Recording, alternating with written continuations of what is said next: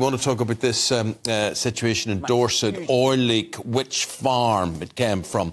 Wytch Farm is one of the largest onshore fields in Europe. Yes, and the Health Security Agency has warned the public not to swim in Poole Harbour or the surrounding areas. And the local council says oil has escaped into the area's water. Let's cross now to the Chief Executive of Poole Harbour Commissioners. We say good morning to Jim Stewart. Jim, how bad is the situation? How worried are you about it? OK, well, it is a serious event that took place yesterday. I mean, there are three levels of seriousness in terms of oil spills.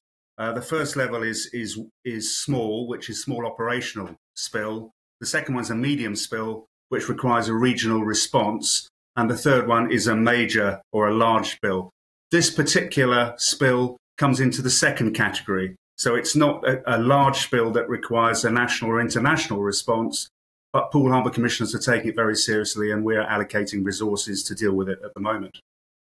The biggest hazard is the concern for humans coming into contact with polluted water, or is it the environmental hazards of this leak? Both, really. We are unaware of any human casualties. We had people out yesterday. The Poole Harbour Commissioners activated its pool spill response yesterday afternoon. And we've currently got teams going around the harbour looking to see if any oil has come ashore. And then we will decide later on this morning how we're going to deal with that and what we're going to prioritise. How far away, Jim, is Wytch Farm from the harbour? Wytch Farm is actually within the harbour. Poole Harbour is one of the largest natural harbours in the world, 10,000 acres. So it's a huge harbour. Wytch Farm is on the southern shores of Poole Harbour. And that's where the incident took place yesterday morning. Thinking of the Isle of Purbeck and Enid Blyton and, all those beautiful sort of protected areas and the lovely beaches, and not that far really down the way from Camber Sands and all of that. So lots of people will be familiar with that corner of the world, won't they? Indeed. Quite a distance from Camber Sands, but oh, right. Yes, there are some beautiful beaches around here, and obviously the environment is something that we're very concerned about, which is why we have activated our oil spill response plan, and through the civil contingency unit, we've designated it a major incident. Trying to just visualise what it is we're talking about. Wytch Farm, is it a reservoir for oil? Is this an oil pipe leak? Can you be more specific about what you think has actually happened?